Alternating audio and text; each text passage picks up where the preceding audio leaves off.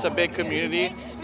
We just feel like it's a big neighborhood, you know, that we can just rely on people and just kind of have a good time. And for Miguel Gonzalez and Valeria Gonzalez, their family has lived in the Boston Square neighborhood for the past 4 years. Having a great time, even though it's a little cold, but we came out to support the community. So the neighborhood, presented as one of the most diverse neighborhoods in Grand Rapids by Amplify GR, held their second annual Christmas tree lighting in their neighborhood park. 2, 1. The new tradition bringing people from all types of backgrounds into the historic community. We feel like we're part of a big family and, you know, just a big community.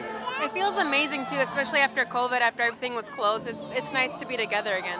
Diana might get that Christmas list after all. Sheena Walls with In the Image. A lot of diversity over here in this neighborhood for all different kinds, and that makes it so awesome. One of the tree lighting's partners spent her evening handing out sweatshirts to her neighbors. She speaks on the importance of community events like Saturday night's tree lighting. Spread the love through the community, to uplift the community, and in this time that we're going through with COVID passing and everything, and just remember that Christmas is Christmas, and it's a time for us to come together, fellowship, and celebrate. For Kenneth W. Hoskins for Oakdale Neighbors, agreeing with Sheena Walls, says positive community events grow positive neighborhoods.